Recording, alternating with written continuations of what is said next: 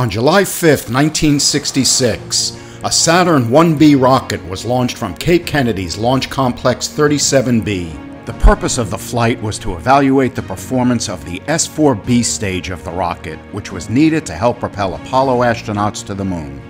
As development of the Apollo program's hardware kicked into high gear, Project Gemini was getting ready to wrap up, and on June 17, 1966, NASA announced the prime crew for Gemini XII, the final mission of the Gemini program.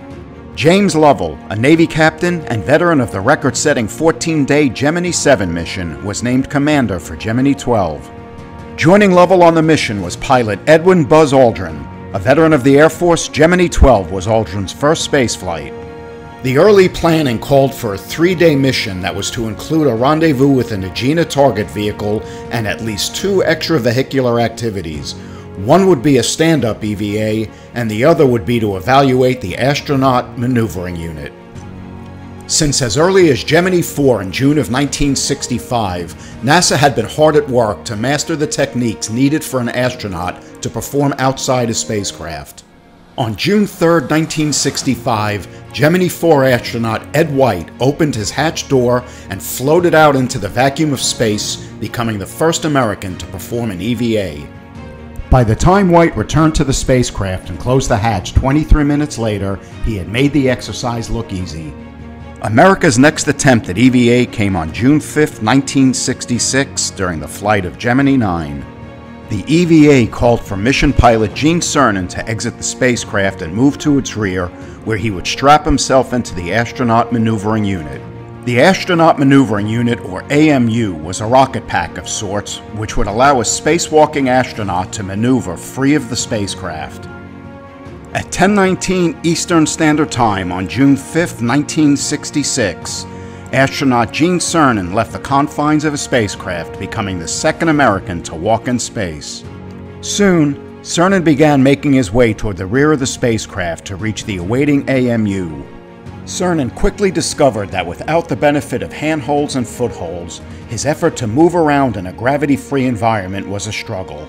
Cernan's pulse rate soon had soared to 195 beats per minute, and to make matters worse, Gemini 9 had now moved into nighttime and Cernan's faceplate had fogged up as he exerted himself maintaining control. The EVA was cut short over concerns for Cernan's safety, and following another struggle, he safely returned to the spacecraft. Then, in July of 1966, during the flight of Gemini X, astronaut Michael Collins became the first person to perform 2 EVAs during a single mission. The first of those was a stand-up EVA, during which Collins opened the hatch and simply stood up in order to take photographs without actually leaving the spacecraft. 48 hours and 41 minutes into the flight of Gemini X, Collins again opened the hatch, this time exiting the spacecraft and into the void of space. Like Cernan before him, Collins encountered great difficulty controlling his motion, and the EVA was cut short after only 39 minutes.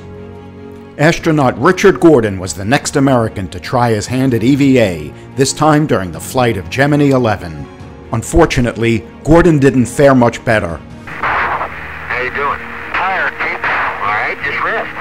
He had lost sight in his right eye from sweat, and rather than risk losing sight in the other, the EVA was cut short after 44 minutes.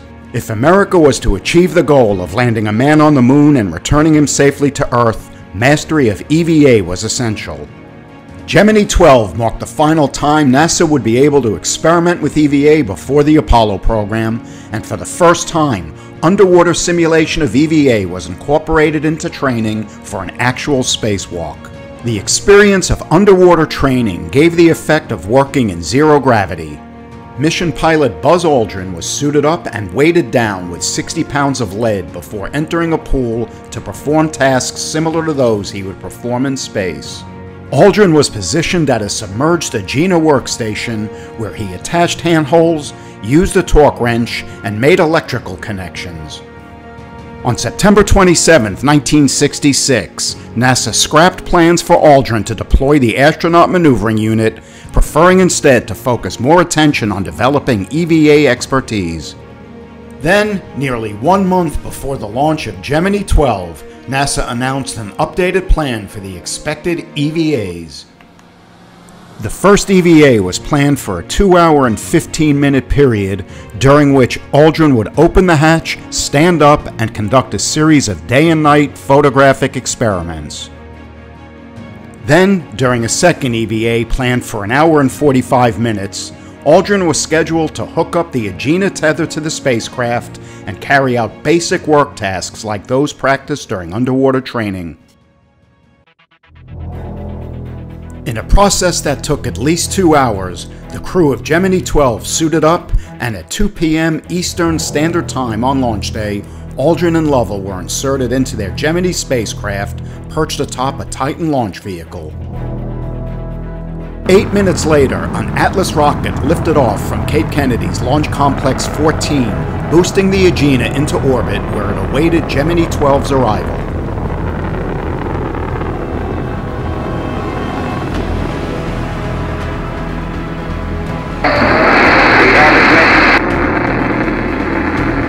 At 3:46 p.m., within half a second of schedule, the Titan launch vehicle roared to life and the crew of Gemini 12 were on their way. Roger, you're looking good. Almost flight dynamics said all data looks good on the Gemini 12 launch.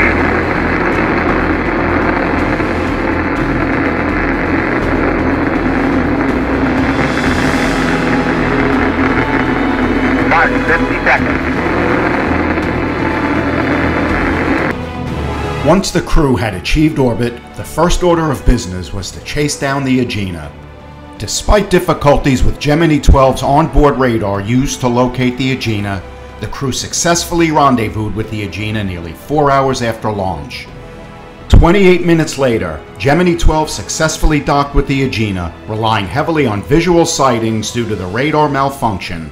The crew had successfully completed 2 major objectives of their mission. The first of 3 scheduled EVAs took place following the first extended rest period of the mission.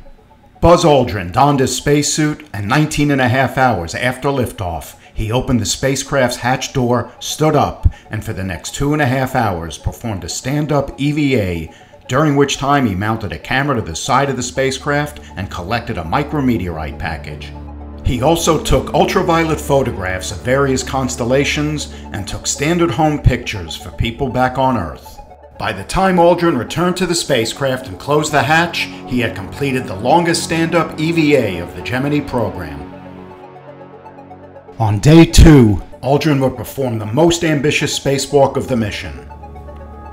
Unlike the first EVA, this time, after he opened the hatch, Aldrin exited the spacecraft.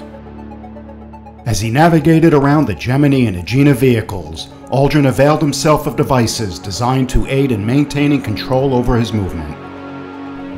As Aldrin described it, footholds dubbed golden slippers helped keep his feet in place, making hand and body movements very Earth-like. Restraining straps worn around his waist, similar to those worn by window washers, worked perfectly. Handrails had been installed, enabling Aldrin to easily work his way between the spacecraft and Agena. Aldrin eventually made his way to the adapter behind the Gemini spacecraft, where he performed ratcheting, bolting, and screwing chores. While working at the adapter, the golden slippers held Aldrin in place, allowing for rest periods to avoid the exhaustion faced by previous Gemini spacewalkers. Throughout the EVA, Aldrin's heart rate remained low, and he never tired from the activity. 2 hours and 6 minutes after it began, the second EVA of the Gemini 12 mission had concluded. By the time Aldrin re-entered the spacecraft, he had performed the most successful EVA of the American space program up to that time. The success of Aldrin's spacewalk established conclusively that if properly equipped, an astronaut can work freely in the space environment. Following undocking from the Agena target vehicle, the third and final EVA of the Gemini 12 mission commenced at 66 hours and 6 minutes ground elapsed time.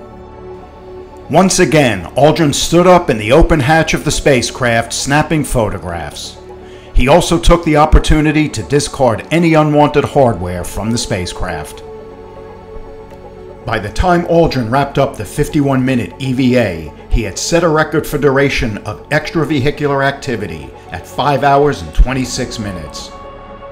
At the conclusion of Gemini 12, Commander Jim Lovell had set a duration record of his own, having spent the most time in space for any human up to then, 425 hours, 10 minutes, and 2 seconds.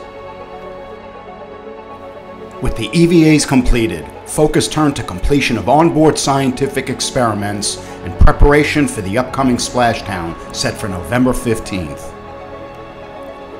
By the time the automatically controlled re-entry sequence began with retrofire at 1:46 p.m. Eastern Standard Time, the crew of Gemini XII had successfully achieved nearly all of the mission's primary goals.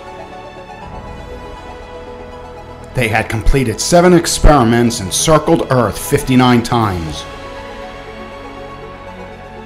They had achieved a maximum altitude of 156 nautical miles and had been docked with the Agena for more than a day and a half.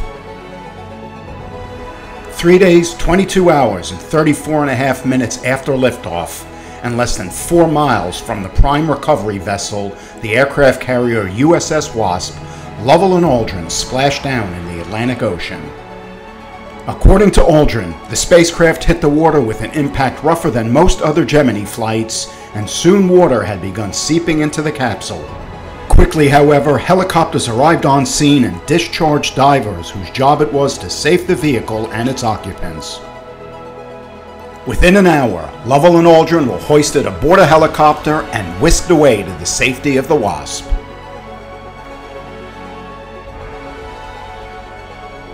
In addition to establishing man's ability to live and work in space, Project Gemini demonstrated rendezvous and docking capabilities, all skills needed to achieve a lunar landing.